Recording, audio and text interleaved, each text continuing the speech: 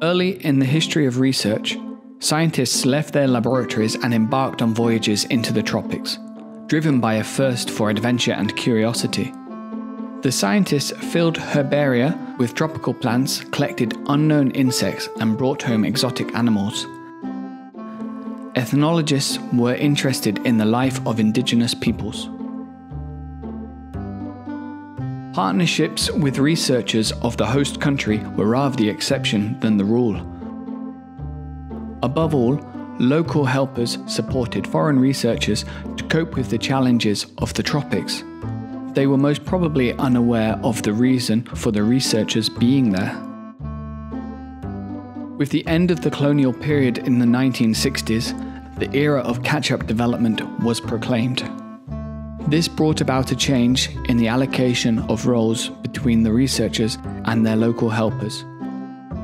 The researchers from the north became helpers in the service of development, whereas the former local helpers became the beneficiaries of the research. Subsequently, in most new countries, research centers were created, to begin with, mainly in fields of medicine and agriculture. The establishment of these research centers was the starting point for research partnerships across national borders. But soon it became clear that building such partnerships on an equal footing is anything but easy.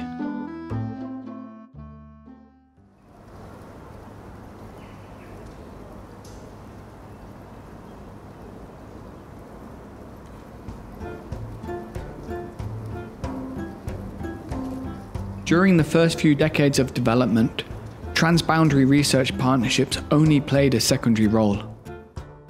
Technologies from the north and civil engineering were seen as key to development, and large investments in industry and transportation were at the top of development agendas.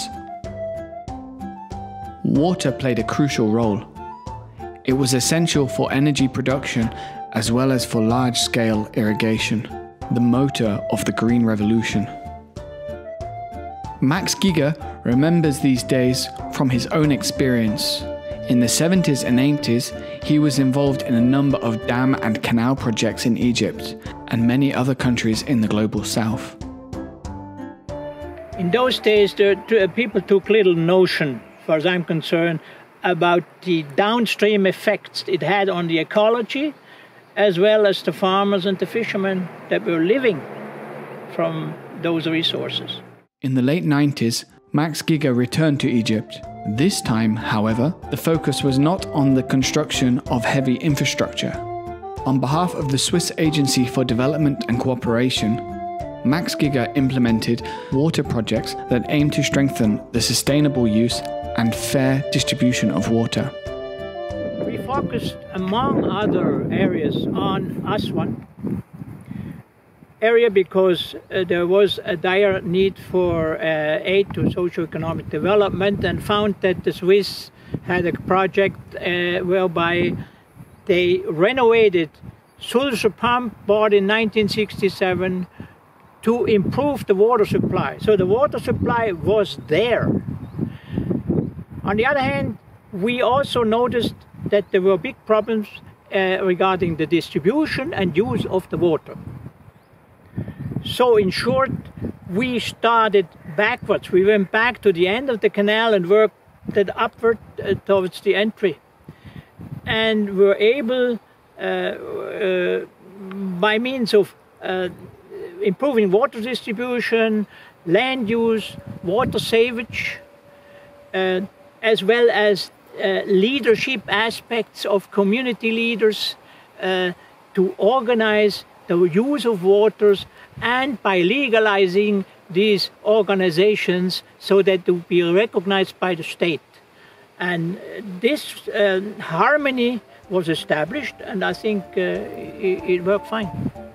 Nowadays, development in general and development support in particular is not just about delivering more and better production factors, but, equally important, about the sustainable use and fair distribution of scarce resources. The construction of dams, pumps and canals is only part, maybe even only, the beginning of the true development story, which ends with the communities at the end of the canals. The changing understanding of the concept of development can also be observed in the policy agenda on a global level. In 2015, the Community of States adopted the UN Agenda 2030 with its 17 Sustainable Development Goals, the SDGs.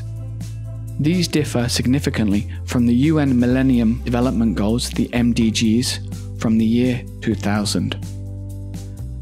Roland Schertenleib, former researcher at the Swiss Federal Institute of Aquatic Science and Technology, EAWAG, explains the new agenda's broader perspective on sustainable development.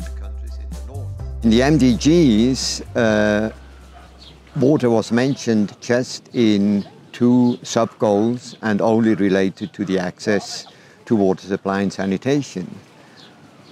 Now in the Agenda 2030, we have a standalone goal on water, which is much more comprehensive, dealing with water supply and sanitation as well. But beyond that, it's also talking about water as a resource, probably the most important and vital resource we are having. The fundamental change in the international discourse has also significantly changed research agendas and the way research is conducted in the water sector. Over time, research became more system-oriented and holistic. You know, for many years, the research agenda was dominated by engineering questions, how to transfer technologies from the north to the south, to implement big infrastructure like irrigation systems or water supply and sanitation systems, large dam and so on. Then later, when one was more looking at water also as a resource, it was very important to involve natural scientists as well. So the research became much more inter- and multidisciplinary. But this was not enough, actually. In order to really solve the problem on the ground, it was then obvious that we also have to involve social scientists to work with society, to work with people. So the research became transdisciplinary. Reaching the SDGs will be challenging and calls for research that not only provides relevant evidence, but also shows the spectrum of solutions to burning problems. As shown with the example of water through different periods, sustainable development can only be achieved in an effective, fair, and equitable way when all concerned stakeholders are involved from the beginning of the process. This is also true of research. But why conduct research in a partnership which links research communities around the globe? Gladio Cisse uses an example in the Ivory Coast to show what transboundary partnerships can achieve. The Swiss Center for Scientific Research in Côte d'Ivoire has been founded in 1951. It evolved from a simple platform receiving Swiss researchers to a regional research center in West Africa, hosting more and more and bigger transboundary partnerships and supporting sustainable development from local to global levels. 2 examples of program played a role in CSR's contribution to the changes of research landscape in the region.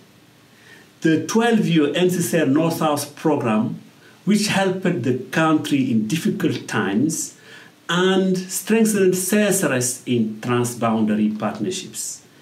The PASRES 10-year program, which was an external financial support that helped the country to set up, create in 2018 its own national funding body.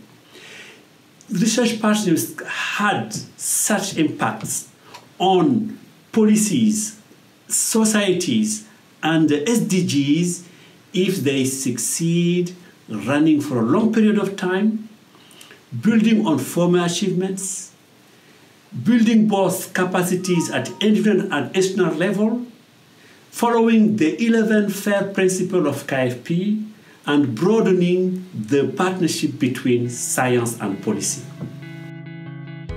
The CSRS belongs to a new generation of research institutions seeking a twofold partnership. On the one hand, partnerships among researchers from different regions and disciplines, and on the other, partnerships with stakeholders from the non-academic world. Policymakers, civil society, and beneficiaries are invited to actively shape the agenda and to use and translate research findings into different contexts.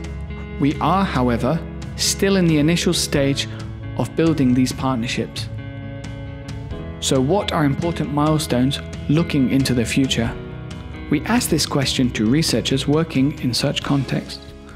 Global challenges require global research partnerships. Scientific knowledge needs to be increasingly produced at the global level, also to track progress towards the SDGs. If we look today at researchers who dedicate their time and their creativity to SDG-relevant research, very often this is research that takes time, it's complex, it's not always rewarded with top publications. So what they need is a financial incentives and scientific recognition for what they do.